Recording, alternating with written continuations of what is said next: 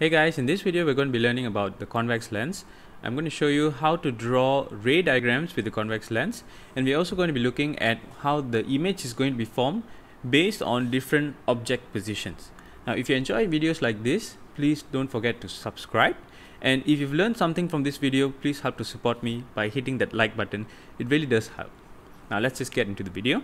If you draw a line at the center of the lens and we take the position exactly in the middle, this is known as the optical center. And if we draw a line that is perpendicular to the lens, then this is called the principal axis. Now, when light is coming from a distant object, so these represent rays of light coming from an object. When light comes from very far away, they reach the lens almost parallel to one another, like this. When it passes through the lens, light is going to be refracted, and for a convex lens, the convex lens is going to focus all the light to one single point here. So the light has all been converged to this point, and this point here is given the designation F, which stands for focal point. This is known as the focal point of the lens. The distance between the optical center and the focal point is known as the focal length. So these two are not to be confused. Small f is focal length, big F represents focal point, the single point where all light coming from a very distant object coming parallel to one another is going to be converged at. We have another reference point which is known as 2f. So 2f is simply a distance of two focal lengths from the optical center. We have to remember that light can come from the left, but light can also come from the right side of the lens. And the same thing is going to happen. The convex lens is going to converge all the light into a single point, and this point is also the focal point. So we have focal point and 2f on both sides of the lens. Let's say we place an object in front of the lens at this position here. How we see an object is light has to bounce off the object and enter our eyes. This object is going to have infinite amount of light rays coming out of it. So infinite amount of rays of light is going to be bounced off the object. It is going to go through the convex lens, and the convex lens is going to converge all the light onto a single point. Now notice that this is not the focal point. It only converges onto the focal point when light comes parallel to one another, when light rays are traveling parallel to one another entering the lens. In this case, all the rays of light are coming from an object that is not very far away. So the rays of light are not going to be parallel to one another as they enter the lens. So it is converged onto this point, and this is the point where the image is going to form, the image of this object. So if we look at where the light is originating from, the light is coming from the tip of the arrow, which means the image of the tip of the arrow is going to be exactly at this point. So the same thing will happen for all the other points on the arrow as well. The infinite number of points on the arrow, all are going to form here. And this is the final image that will be formed. Now if we look at all the light rays that are coming through, some of them seem very random. We cannot predict the path of the light ray after it passes through the lens for some of them. For example, if we look at all the green rays of light, we follow the first one, it goes up here in a seemingly random direction, and then it goes down again to a seemingly random direction. We cannot predict where it is going to go. Same goes for this one as well as the one at the bottom. Now these are not useful for us to predict where the image will form if we place an object in front of the lens. However, there is a distinctive pattern when we look at the red rays of light. Now let's see what they are. So first, let's look at this, the blue one. If you look carefully, the light ray is traveling parallel to the principal axis. So when the light goes parallel to the principal axis and it enters the lens, then as it comes out on the other side of the lens, it is going to pass through the focal point. So this is one path of light that we can know for sure and we can easily draw. Now the second path of light is the green path. If we look at it carefully, the ray of light is passing through the optical center, and as it passes through the optical center of the lens, it continues along the same path. It does not change direction. The third one is as it goes through the focal point before entering the lens. After coming out of the lens, it will travel parallel to the principal axis. So this is exactly opposite to the first instance. So parallel, pass through F, pass through optical center, and pass through F parallel. These are the three parts of the rays of light that we can track. Now, image is formed at the point of intersection of all the rays. So we only need two rays to intersect in order to know where the image is formed.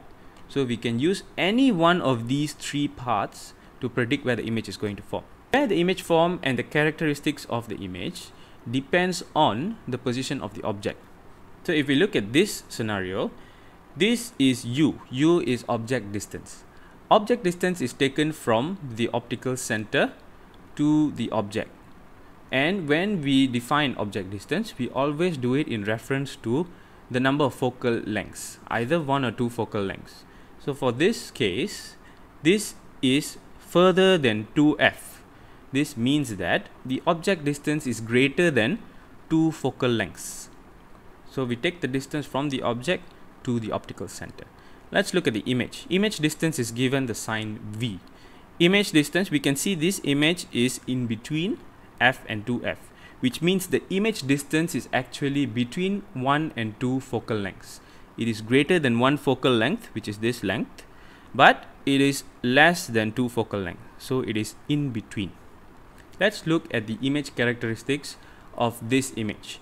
First of all, we can clearly see that it is inverted.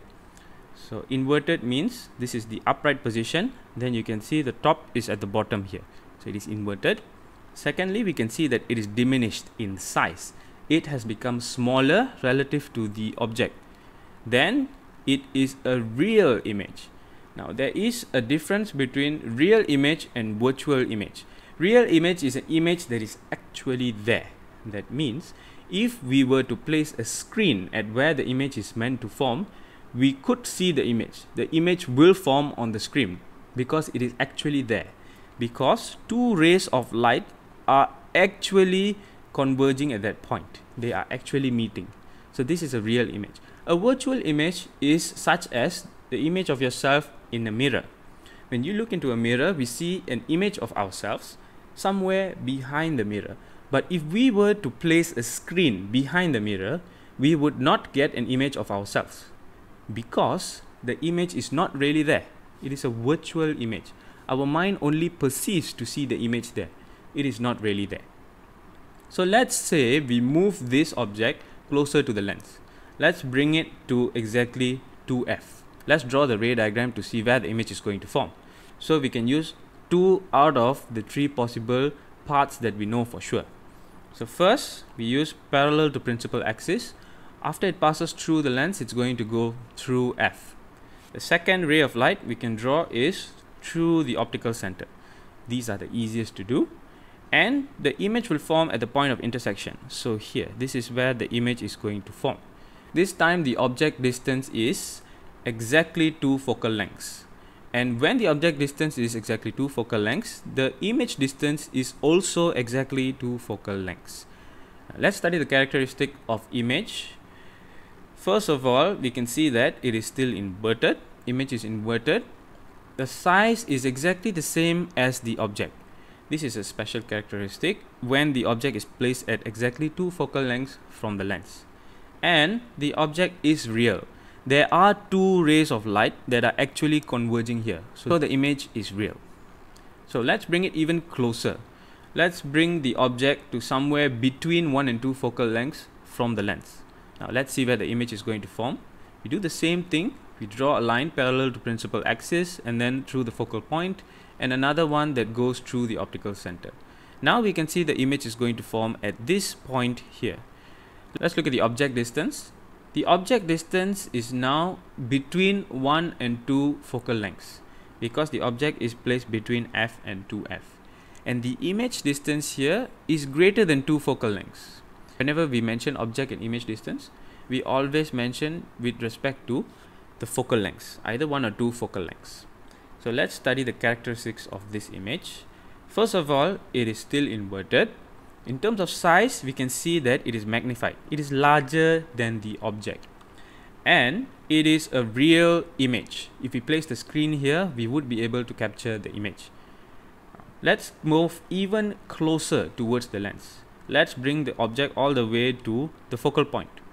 Let's see where the image is going to form. So we draw parallel to principal axis through the focal point and another ray through optical center. Now, this is a special case.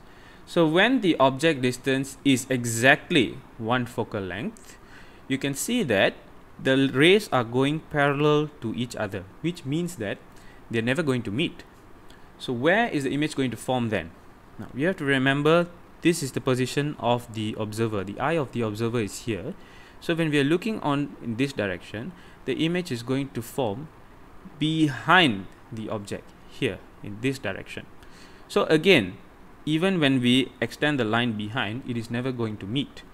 And so we say the image is actually at infinity. So the image distance is infinity. What are the characteristics of this image? This image is going to be upright because it is on the same side here, so therefore it will form upright. Then it is going to be magnified. It is much further away, and it is virtual because two rays of light do not actually meet. So there is no real image that is going to form. There is one more object position that we can look at, and that is if we bring it even closer. So now we bring it at a distance of less than one focal length, and let's see where the image is going to form. So we do the same thing, parallel to principal axis through the focal point, through the optical center. Now once again, you notice that these two rays of light are never going to meet. The object distance here is less than one focal length.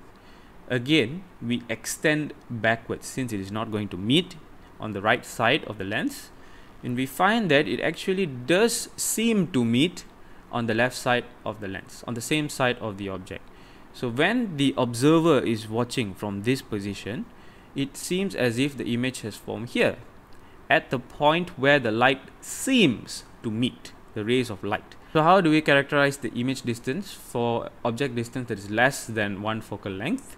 We simply say that the image distance is greater than the object distance. Let's look at the characteristics of this image. So first of all, it is upright. Second, it is magnified. It is larger than the object. And thirdly, it is virtual because there are no two rays of light that are meeting here. We only perceive for two rays of light to be meeting here. They are not actually meeting. The rays of light are traveling on this side. So it is a virtual image. That's it for this video, guys. I hope you've enjoyed the video. If you've learned something, please don't forget to support me by hitting the like button. If you want to casually do a 1-minute learning every day, then you can follow my Instagram or TikTok accounts. The handles are in this corner. So I hope you've enjoyed the video, and I'll see you in the next video.